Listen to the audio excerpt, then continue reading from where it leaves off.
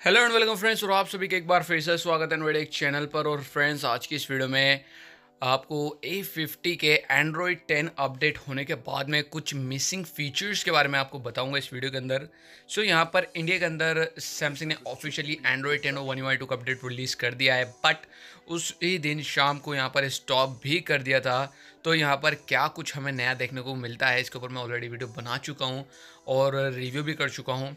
उसका second part आपको बहुत जल्दी देखने को मिल जाएगा रिव्यू की वीडियो का। और यहाँ पर जो फीचर्स हैं वो भी काफ़ी सारे ऐड किए गए हैं, बट यहाँ पर कुछ फीचर्स मिसिंग है। तो कौन से फीचर वो मिसिंग है उसी के बारे में आज हम इस वीडियो में डिस्कस करेंगे। यहाँ पर मैं बात कर रहा हूँ सैमसंग का ऐप जो एज लाइटनिंग फीचर है, जो कि सैमसंग ने अपने A50s के साथ में रिलीज़ करा था। और उसके बाद में सैमसंग ने अपने मिड रेंज हर एक स्मार्टफोन में, ऑलमोस्ट हर एक स्मार्टफोन के साथ में उस फीचर को लेकर के आ रहे थे। बट सैमसंग ने अपने A50 को जो ये एज लाइटनिंग का फीचर है, जो नोटिफिकेशन आने पर आपके कॉर्नर्स पे या फिर जो कैमरा कटआउट है, ये इन्फिनिटी यू डिस्प्ले हम कहते हैं, वहाँ पर काफ़ी अच्छा इफेक्ट आता है। तो वो चीज़ यहाँ पर हमें सैमसंग के A50 के अंदर देखने को नहीं मिलती। काफ़ी होप थी कि सैमसंग उस फीचर को डेफिनेटली एंड्रॉयड 10 के साथ में ऑफिशियली बिल्ड कर देगा, बट सैमसंग ने उसको बिल्ड नहीं करा है। तो यहाँ कहीं ना कहीं काफ़ी ज़्यादा डिसअपॉइंटमेंट हुई है। एंड मैं भी सैमसंग फ्यूचर में इस फीचर को बिल्ड करे, कोई कन्फर्म इन्फॉर्मेशन नहीं है।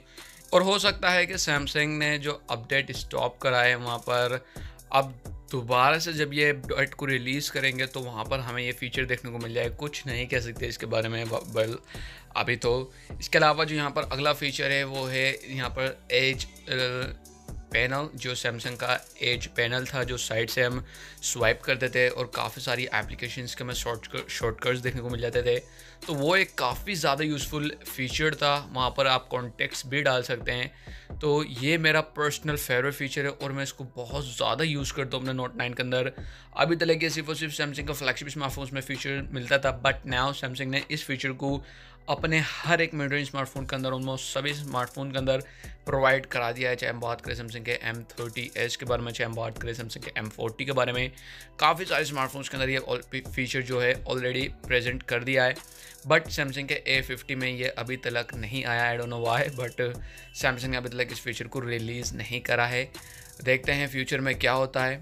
इसके अलावा जो यहाँ पर अगला फीचर है वो भी काफ़ी यूनिक है सैमसंग का अपने आप में ही, जो कि है AR डूडल्स। यहाँ पर ये जो फीचर है सैमसंग का खुद का फीचर बनाया हुआ है और इससे आप काफ़ी ज़्यादा क्रिएटिव चीज़ कर सकते हो।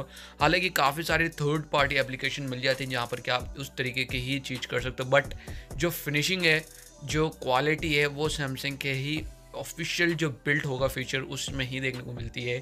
और वो सैमसंग के M30s के अंदर भी देखने को मिलता है। और सैमसंग ने सॉफ्टवेयर से सैमसंग के काफ़ी सारे स्मार्टफोन्स के अंदर भी ये डाला है, और सैमसंग ने अपने A50 के अंदर इस फीचर को भी नहीं डाला गया है।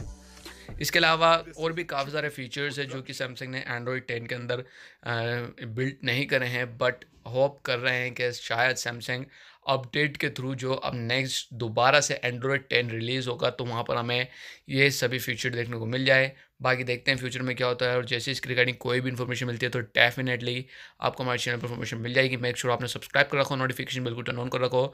मैं मिलता हूँ आपसे किसी ऐसी अगली इंटरेस्टिंग वीडियो में। सी you in my next video, signing out.